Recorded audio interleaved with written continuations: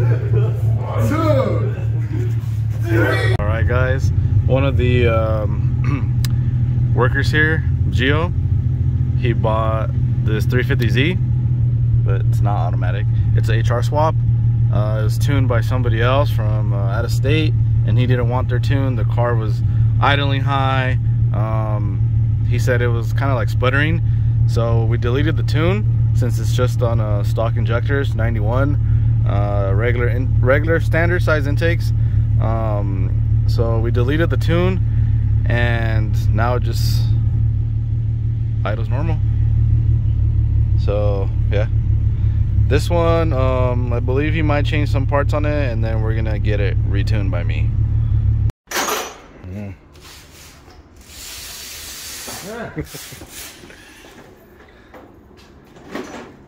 Alright guys, this is Jesse trying to hide. We have the boosted DE, came back for a little bit more boost, and rear mount. I'm sorry, it's not a DE. Wow, how disrespectful. It's a HR rear mount. Last time it was on 5 pounds, and now I believe it's around 12 pounds.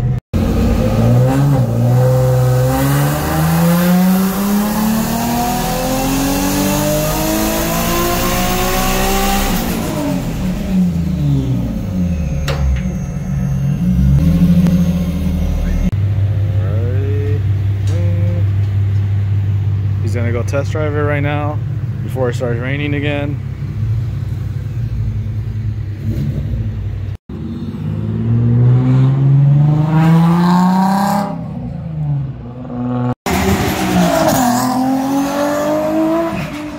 Alright guys, I have this 2010, yeah, 2010 370Z. So this guy here, I tuned this car I believe a year ago. I believe recently this guy misshifted. I'm not sure if this is the correct gear, but I believe he was top of third going into fourth, and he went to second. And you know, well, obviously money shifting. Shot a rod through the block, and he got another motor. And now, since all the performance parts are the same, but it's a different motor, so every engine is different, you know, especially now, like they're, you know, the cars are not new. So we're gonna go ahead and retune it, and then after that, let him know once it's done. Let him know, you know, the differences between the motors, you know, which one's better, and then that's it with this 370Z here. And after this one, I have a G37 coupe that I'm gonna tune, which they're gonna load it after this one's done. What's up guys, I have this 08 G37 5-speed. The car was tuned by me 5 years ago, and now it's misfiring. So the shop here finally found the issue. Of course, you know, they specialize in VQs. So this other shop near his area where he lives, they told me they spent about $4,000 in diagnostics and parts, and it's still misfired. This other shop seems like I think they're like a performance shop, but they might do different types of cars, so it's not just one, you know, like a chassis specifically, or same type of motor, like Z and G's, VQs. Man, I'm going through the receipts right here because the owner keeps telling me to look through it, because I guess of the amount. Because I finally called them and told them we found the problem, and it's literally like it was almost nothing. They changed a lot of stuff, and to be honest, to be fair, they did change some things that would have to do with misfiring. But going through the receipt, it just looks like they just started changing random parts at one point and then charging the customer for it. So they changed a good amount of things, and I'm going through their prices, and I was like, damn, they charge a lot for stuff. They charge them $1,200 for stock injectors, and to be honest, they look kind of used. I don't know if they're new or not. That I have no idea. Maybe they are, maybe, you know, they already got a little dirty, and it's impossible for us to know. So, but they do look used, so they charge them $1,200 for that. They could definitely be new. Obviously, like I said, we have no idea. But anyways, They charge them $313 to remove the injectors, the old ones, the old stock ones, and put the other set of stock ones on there. George here charges way less than that. I believe just the injectors alone is probably almost at least no more than half the price of that. I think it's even less than half of that. But you know, every shop charges different.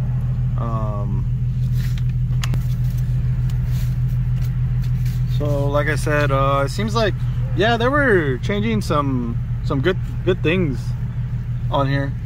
It's just they're probably not like VQ specialists. Just missed a couple things, so not too bad to be on. But anyways, yeah, they spent about $4,000, and we found the problem basically in a few days whenever they got to work on the car.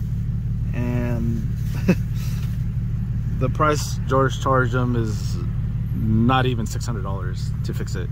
So, but you know, I'm pretty sure he wanted to bring it here first, just he lives pretty far, so pretty sure he's gonna start bringing it here if he has any issues.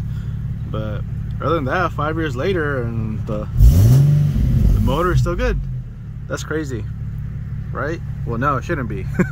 As long as you go to a good tuner, and then after that, literally you just have to do regular maintenance. You know, these other tuners, like, oh, you have to do good maintenance. What maintenance? Like, what do you want them to do? Like, you can only do like oil changes, and that's it, you know. So maybe spark plugs, whatever. But as long as you do like some basic stuff, like just make sure it has oil, and that's pretty much it. Sometimes I'll get cars and I tune them, and the spark plugs literally look like they were dropped from like the Titanic and then picked back up and put in their car, and I was still able to tune it and get power out of it. So a lot of these tuners will blame the customer, which, yeah, I would say half of the time that's true, but the other half, you know, pretty sure it's the other tuners. What's up, guys? I have this 07 350Z. This motor is built by another shop. I believe they don't do too many VQs, to be honest, from what I was told. And this car is tuned by someone in what is it, the Lancaster Palmdale area, and the car just sputters. They try to retune it a few times, but I guess it's just still sputtering. It's actually on stock injectors. So built motor, cams, Tomei 274 cams. The other guy, the person from Palmdale, the Lancaster, did not even ask them the lift on the cams or anything, any extra details on that. So when I asked him all the info, the owner of this car was pretty surprised that I was even asking him that, and he said the other guy didn't even ask him anything. So you can't even go full throttle. First pull's a red one, it just sputters right away. The third one, it just sputtered again. I just went a little bit further to see what would happen if I try to bypass the sputtering or just keep going, but it doesn't work. According to the log, they did not even tune the cams, which is very dangerous. The valve can strike the piston. So how do I know that? Because I logged it. I logged it even from there. From what I was able to take it at first about 3,000, and then I took it to 3,800 RPM. It's still all the stock settings for the cams on the intake and exhaust. So that's not good. Hopefully the valve hasn't struck the piston already before. But yeah, this guy he wants his car running right, so he spent a lot of money getting this motor built and on the parts. And you know, we're gonna see, either is the tune or the build or both, or something else. We're gonna find out. All right, guys, so I got the car to stop sputtering. So that obviously had to do with the tune, but unfortunately the car is not really producing any power. It's only making 270. Obviously the motor's built with cams and valves, and it's not producing any power. It's basically making like stock to like a little bit of bolt-ons HR. So on this one, it's two things. Either the other tuner already messed up this built motor for him, which he paid a lot of money. He just told me right now, and because I went to go explain everything to him, I mean, he seemed pretty happy that it doesn't sputter anymore. But I told him, well, the other news is, you know, the motor's probably not good anymore. So it might have been the other tune that caused it. Maybe it's not built correctly. It also actually kind of sounds like one of the valves might be leaking. So we don't know. Obviously, we didn't work on this car. We didn't build it. I don't know if that's how it always was, if it was after the tune, the other tune from the other person. We have no idea. But this is what's going on with this one. And if you're curious, yes, he still has to pay, which he already paid. You paid before the tune. So this, you know, has nothing to do with us. At least it doesn't sputter anymore. And then I'm pretty happy about that. But I was hoping to see some good numbers, but yeah, something's definitely wrong with the motor. And I believe it's already too late for him to take it back. I don't even know if they offer warranty. Most shops do not offer warranty for built motors. Maybe, like, you know, just make sure it starts, doesn't make any weird noises. But I think he had this built almost a year ago by the other shop. So yeah, he's kind of out on that. So I did give him some ideas, some options. He has multiple options.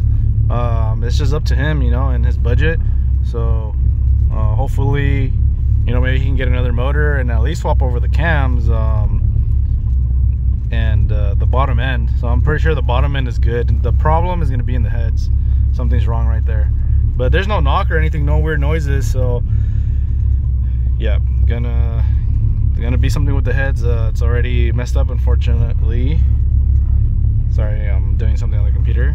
But yeah, so that's it for this one here.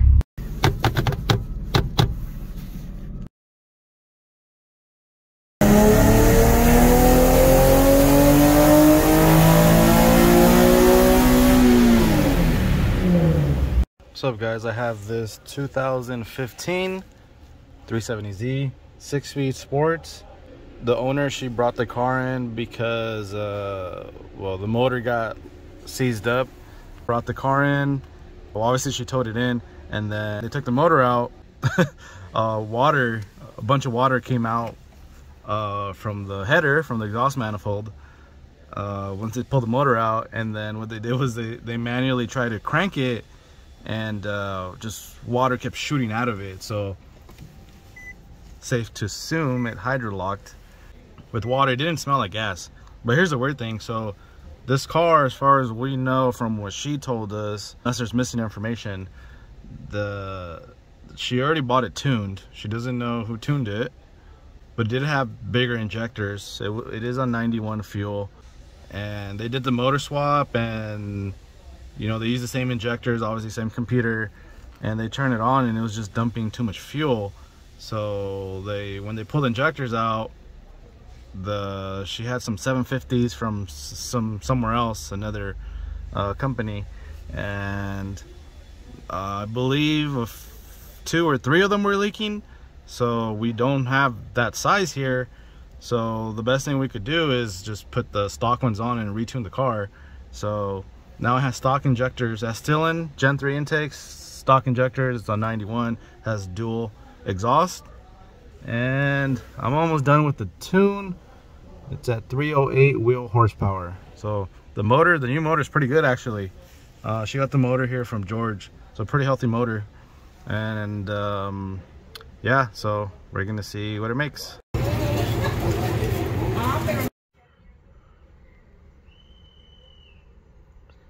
BCM reprogramming. This one was kind of difficult to do. I don't know if there's like specific ways to do it. By that I mean maybe the ignition has to be on or not. So somehow it just started working. I did try it 3 times. So this one, there's a new BCM on this car, like brand new from the dealer. So it has to be programmed for the car. So this car's automatics. This VHR is automatic, and well, the BCM came as a manual. It came as a manual, or it could be that no, yeah, so the BCM, they basically got the wrong part number. So it's the right year, and obviously all the plugs are the same, but there's a memory inside of it, obviously. So this was most likely the part number for a 6-speed instead. So I just programmed it for automatic, but honestly it was kind of difficult for me to do since it was the first time actually programming everything in there. So hopefully I don't have to do this again, because I don't know how I got it to work, but I got it to work. So now it's programmed for automatic.